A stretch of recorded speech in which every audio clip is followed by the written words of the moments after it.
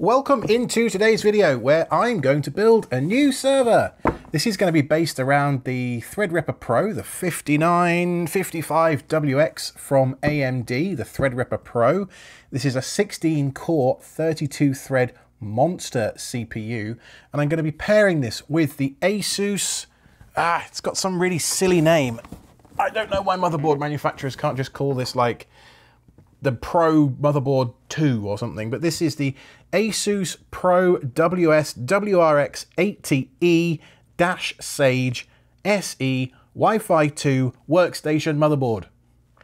There you go. This thing is complete overkill. It weighs 17 pounds. It's got 7 individually bifurcatable 16x full bandwidth Gen 4 PCIe slots, 3 M.2 slots, a couple of U.2 connectors, 8 SATA ports, a couple of extra auxiliary power connectors, because this thing draws so much power. The chip, I mean, here draws, I think it's 250, 300 watts or something. So the CPU has an extra 8-pin connector, but down the bottom, we've got a pair of extra 6-pin PCI connectors just for the PCIe slots, because they can draw up to 75 watts each as well. So the reason I'm building a new server today, and you can look up here for the video where I actually built this epic system about a year ago to the day, the reason I'm building a new server is because, as far as I can tell, this old server has given up the ghost for absolutely no good reason. You can watch part 1, which I'll link to in the description down below, trying to figure out a little bit as to why that happened, but honestly, I'm sat here right now on the thick end of a very expensive shopping trip to Micro Center trying to figure out why this thing doesn't work, and I don't know, and it's very frustrating. But never one to waste a crisis. I thought, let's upgrade. I like mucking around with hardware. Who doesn't? I mean, that's why we watch these videos, right? So what we're going to do today is build this Threadripper PRO based system, talk about this motherboard, figure out whether the RAM in my old system is compatible with the RAM in the new one, power supplies, talk about bifurcation, all that good stuff. And we're also going to talk about custom power cable pinouts at some point as well. This is all going to be done in the Sliger CX4712 chassis that I used last year. I see no good reason to replace the case. The case, at least, works just fine, or as intended. So let's take a deeper look at what might just be the nicest motherboard I think I've ever seen. This thing is completely bonkers. It's got 7 16x full bandwidth Gen 4 PCIe slots. It's got dual 10 gigabit Ethernet. It's got a million USB ports. What else? The 10 gig Ethernet that's on here is Intel 10 gig Ethernet. For those of you running Linux, you'll understand why that's a big deal. It's also got Wi-Fi 6E, because I think officially this is designed to be an HEDT system, a high-end desktop tower. Maybe? Anyway, this is an extended ATX board, so it's pretty big. It's also darned heavy. It weighs 17 pounds. I mean, literally picked up... Oh. I pick up the box and I'm like, what is in this thing? Even the sales associate at Micro Center said the same thing. It's also got 3 M.2 slots on the motherboard itself. So in addition to the 7 slots that can all be bifurcated, in other words, each of these 7 PCIe slots can be sliced up into individually addressable 4x PCIe slots. In addition to that, you've also then got 3 M.2 slots on the motherboard. In addition to that, you've got 2 U.2 ports on the motherboard itself. I mean, this thing is, no joke, the most feature-rich motherboard I've ever seen. I didn't even know that such a thing was made. So you can imagine my delight that, you know, my upgrade from the Epic chip to the Threadripper PRO has turned out such a wonderfully beautiful piece of hardware. Now, in the previous video, I detailed that I went to Charlotte to pick this up, which is, you know, 2.5, 3 hour drive from my house. The last thing I wanted to do was drive there and then drive back and find that some of these components were DOA. So I did what any reasonable nerd would do. I got a hotel room. Okay, we made a family trip out of it for a weekend, and we went to Charlotte and kids museums, and my 4-year-old daughter loved it. But in the hotel room in the evening, I had a vintage evening reminding myself of being 21 all over again.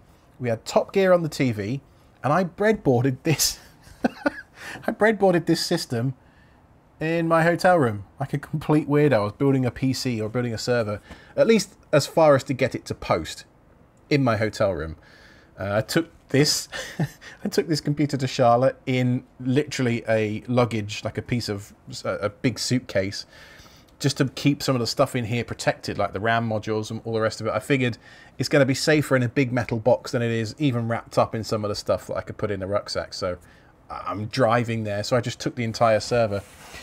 Getting it to post was no big deal, actually. I mean, installing the CPU was a bit of an ordeal. First of all, I've never installed anything into a socket as big as this. Look at the size of this thing compared to my hand. This is the size of a standard desktop socket cover. This is the size of the, is it SWPX8 or something, CPU slot socket that the Threadripper PRO goes into. Look at the size difference. And then, as if that wasn't enough, this thing comes with a torque wrench. You have to actually install this CPU with a torque wrench. There are 3 screws here, and you do them up in a specific order. They're numbered 1, 2, and 3. So you have to undo them to get the socket out, and then you kind of slide the CPU in and out of the holder. It's still in, it comes in this like orange plastic tray, and then you slide it in and out of the socket, and then eventually you screw it down, and you have to use quite a bit of force to screw it down, because it's a big chip, and they, with the LGA array that's in the middle there, they've got to make sure that it's an even pressure right the way across that huge surface area in order to get proper contact across the entire chip. So you have to put a lot of force in it, unfortunately, to get there.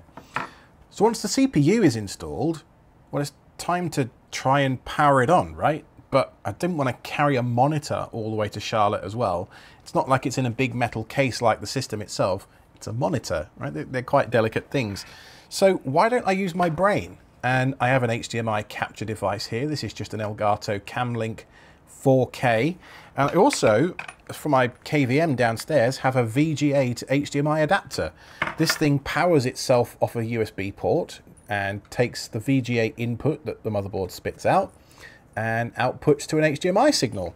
So then, with this coming out of the motherboard, which I should also add, this motherboard doesn't actually have an onboard VGA port. It comes with this. It has a little connector that plugs into the port on the bottom of the motherboard over here, and a VGA output. So I daisy-chained this whole, honestly, this whole cable mess, like snake, together.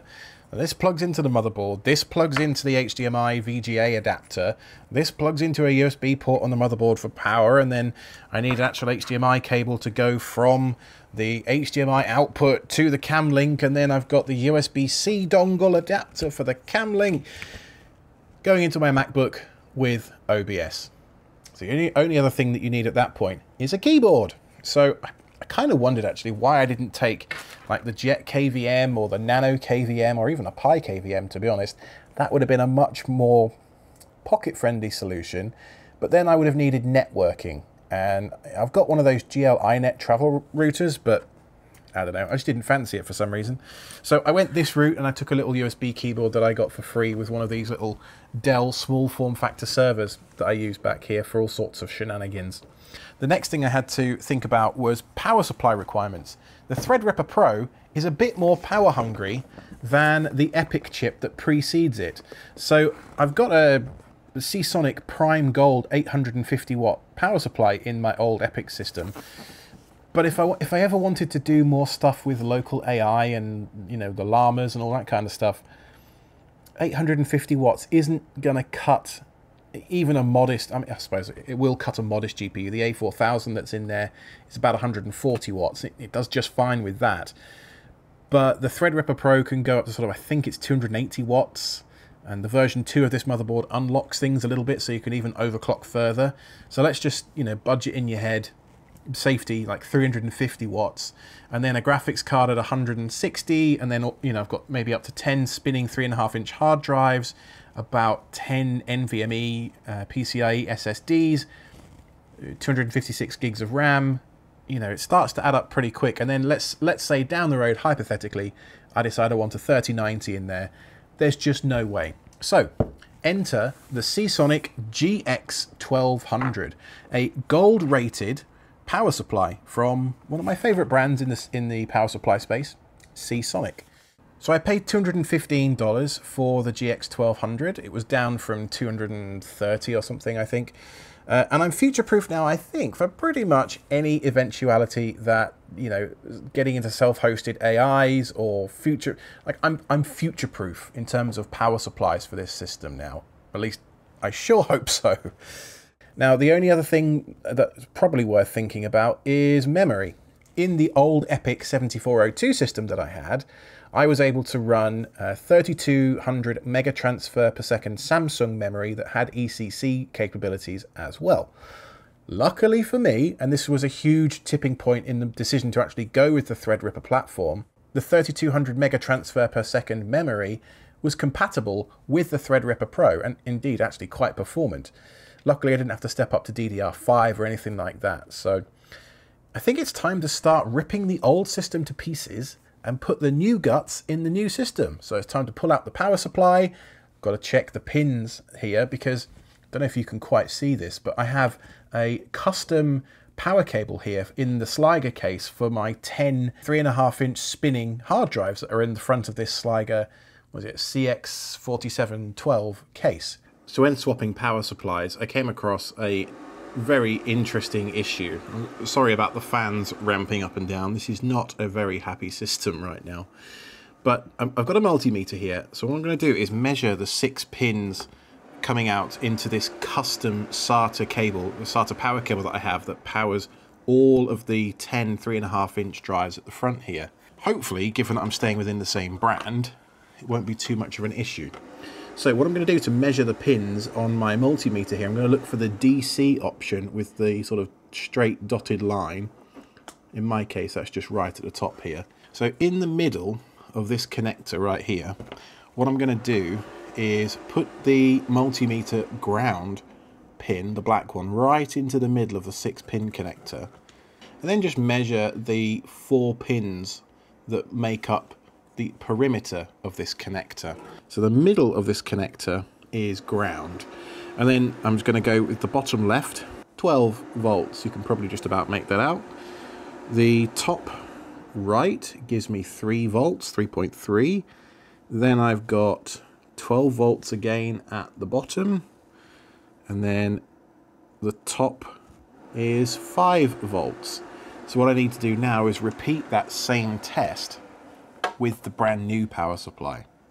So I'm going to turn this off, and the new power supply came with this little doohickey. This is a Seasonic official doohickey, and this bridges the 24-pin power cable that comes with every power supply and allows me to kind of short it and do what the power button does inside of the system, except I can do it on the bench.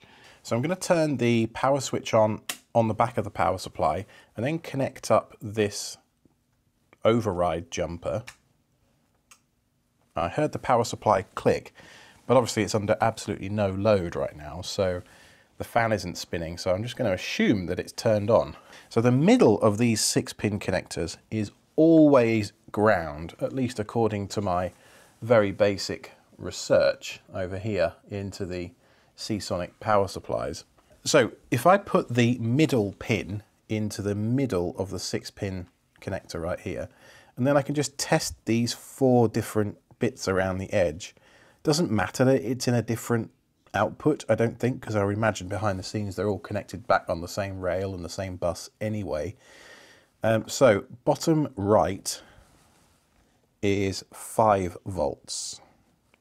And in terms of the clip would go there. So bottom right is 5 volts, top right is 12 volts, bottom left is 3.3, top left is 12.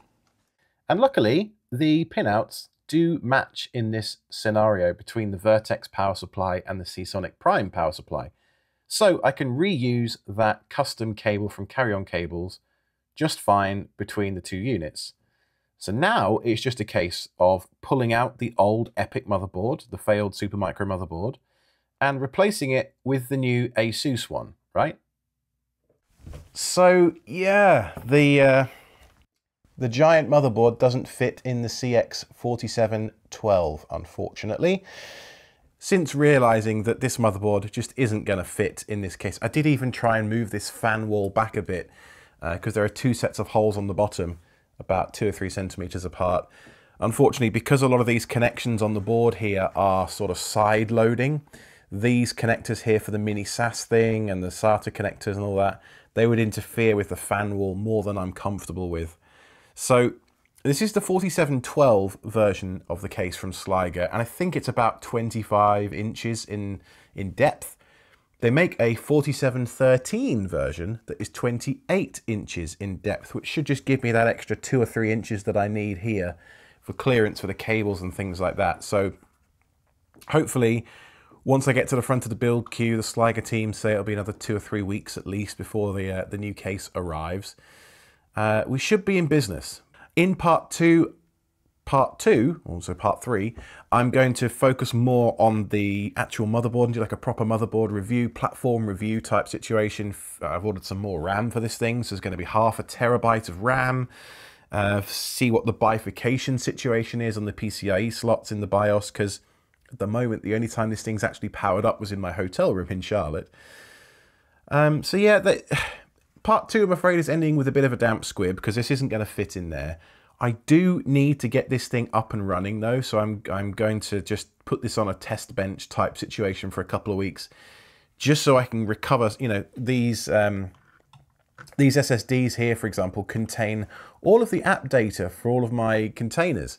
And I was giving a talk at Scale at the weekend, just gone, Southern California Linux Expo, and my keynote presentation was stored in Nextcloud, which normally isn't an issue. But I got to the airport to start working on the slides. Yes, I know, I was working on the presentation on the plane on the way out there, before I realized that Nextcloud was offline because the guts are on the table in front of me. So I really do need to get this server back up and running, even if it's just, you know, sat on the desk in a breadboard fashion now. So part 3 will come, I think, in about 2 or 3 weeks' time. Sliger's build queue is about 2 or 3 weeks, and shipping and all that kind of stuff. Some very exciting personal updates with my new studio build. Keep an eye on the channel for that coming up in the very near future. So I think for today, unfortunately, that's all we've got time for, kind of. We did at least verify that the pinout of the custom carry-on cables cable that connects all of my SATA hard drive power cables, we did at least verify that that is compatible between the Vertex power supply and the Prime Gold one that I had in there before. So that will do us for today, I think. Thank you so much for watching, and until next time, I've been Alex from KTZ Systems.